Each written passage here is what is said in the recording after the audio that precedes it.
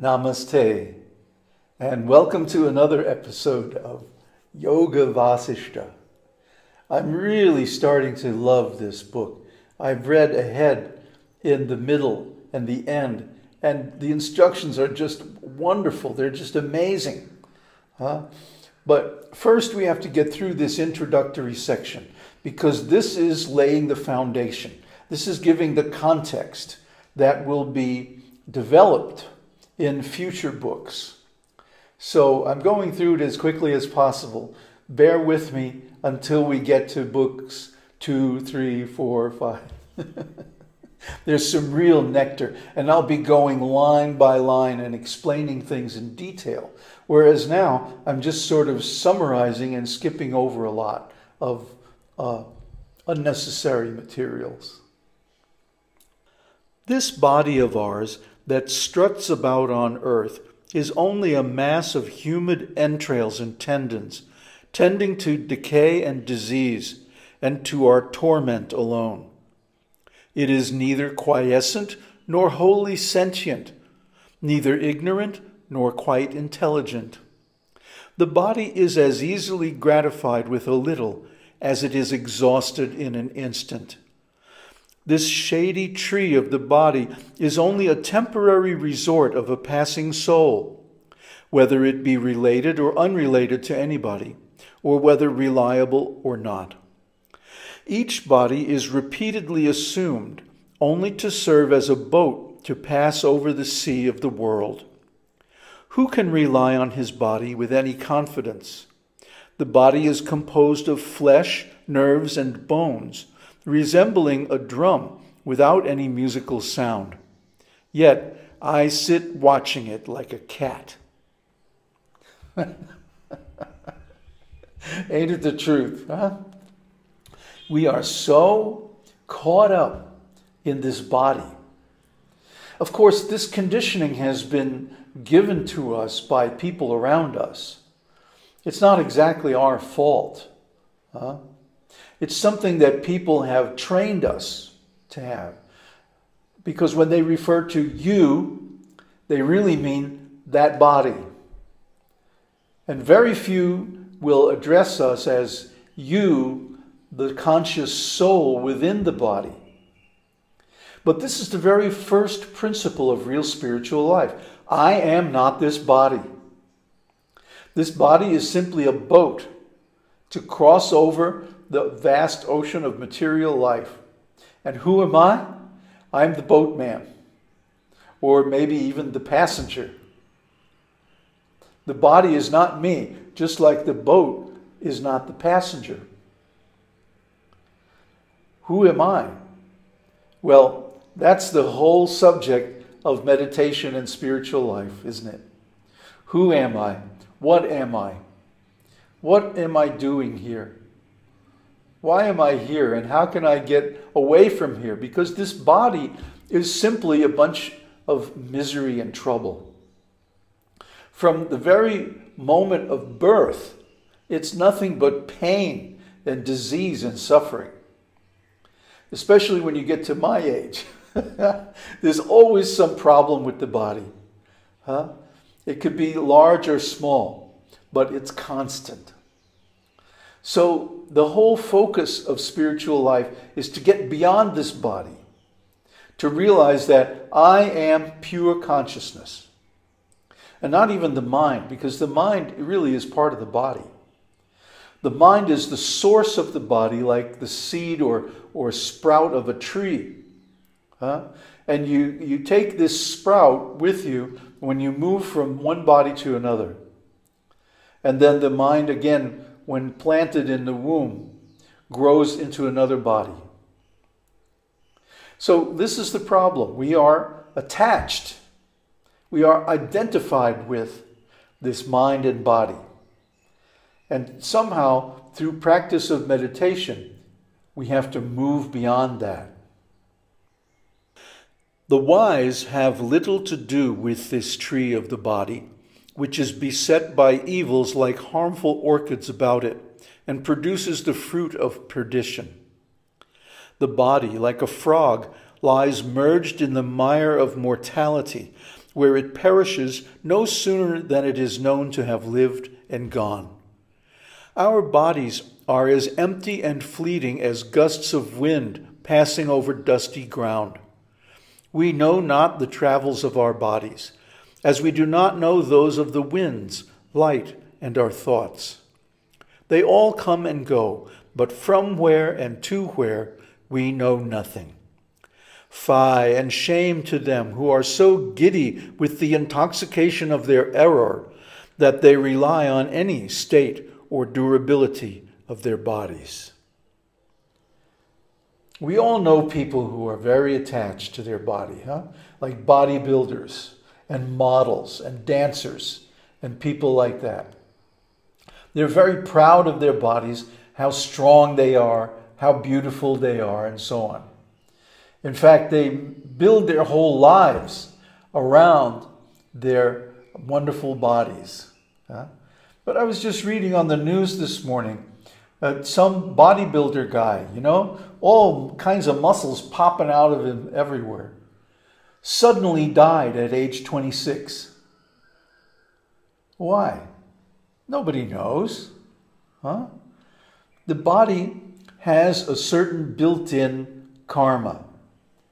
It's born along with the body. At the time of birth, the death is already there within the body.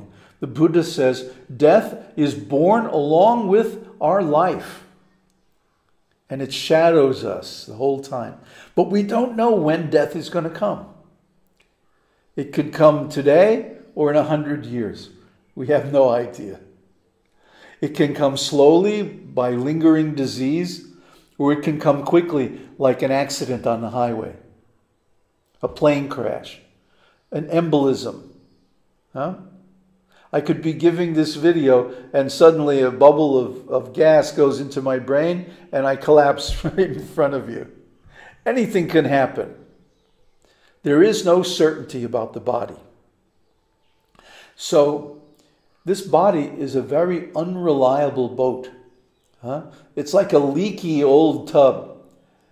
Constant bailing necessary to keep it afloat.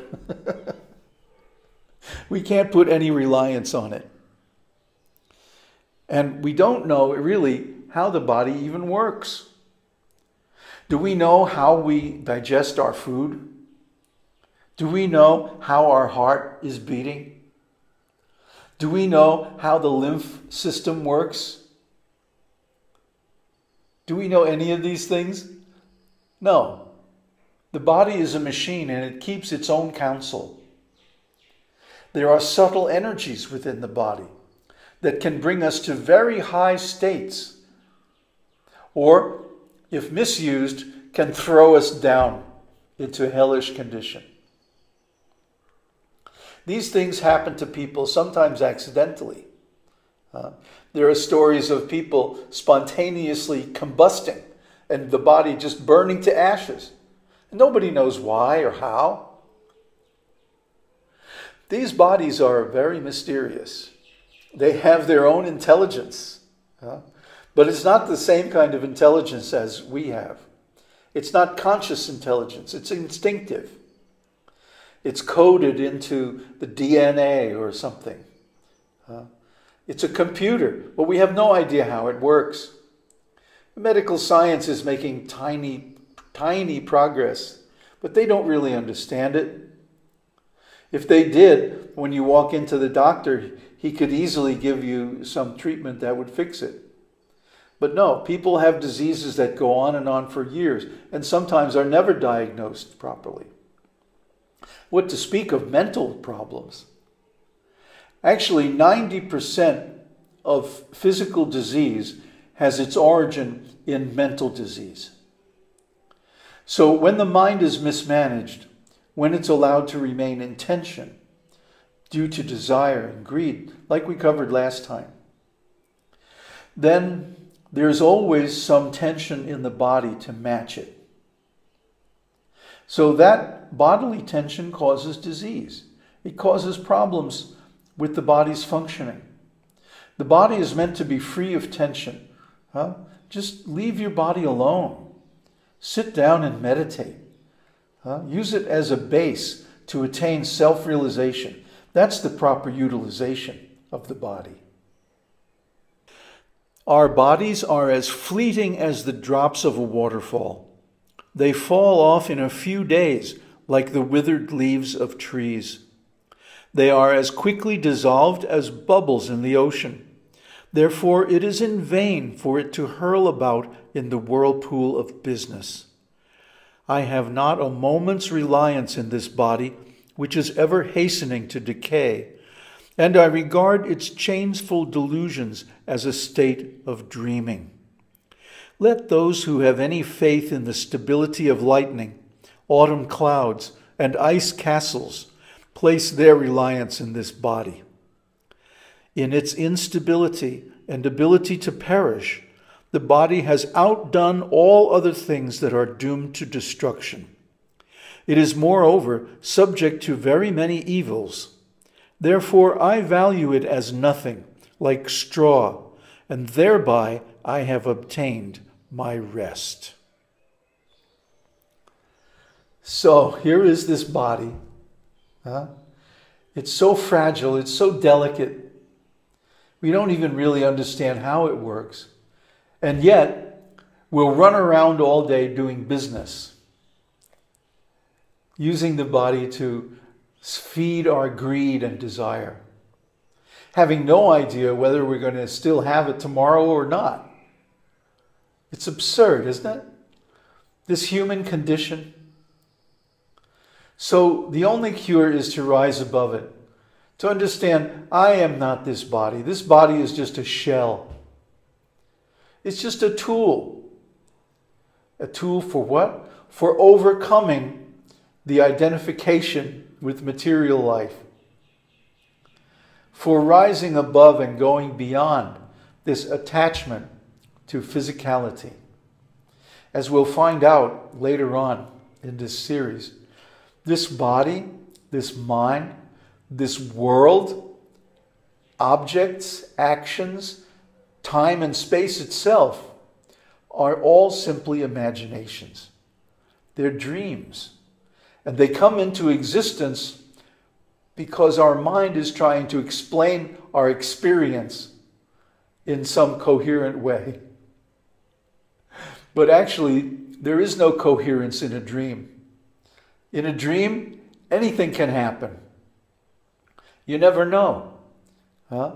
Suddenly, things could start to fly instead of fall. Suddenly, anything could happen. And you can't predict it. So there's a whole, on Reddit, there's a whole discussion group on glitches in the matrix. And these are about strange happenings that occur in people's lives. Inexplicable things, that are mystifying and strange. And yet they do happen. They happen to all of us. You're in the kitchen cooking. You put down your knife and go get something, and you come back and then you can't find it. You look everywhere, and it's not anywhere. It's certainly not where you think you left it. And then you go out and scratch your head, you get another knife, and you come back and there it is. This happens to people all the time, It happens to you too, doesn't it? That's because this world is not real. And the idea of making it solid and real is simply an illusion, simply a hallucination. Actual reality is consciousness. Because consciousness doesn't come and go like the body. Consciousness doesn't suffer from disease like the body or the mind. Consciousness is never disturbed by different conditions in the world, like the body and the mind. Consciousness is never destroyed like the body. And consciousness never fades. It never dies. It's immortal and it's perfect. So our business in human life should be only to develop this sense of consciousness and realize, I am that. Om Tat Sat. Aum Harihi Aum. கருணார்ணவமாய் கருதக்கதி நல்கும் அருணாச்சல சிவம் ஈதா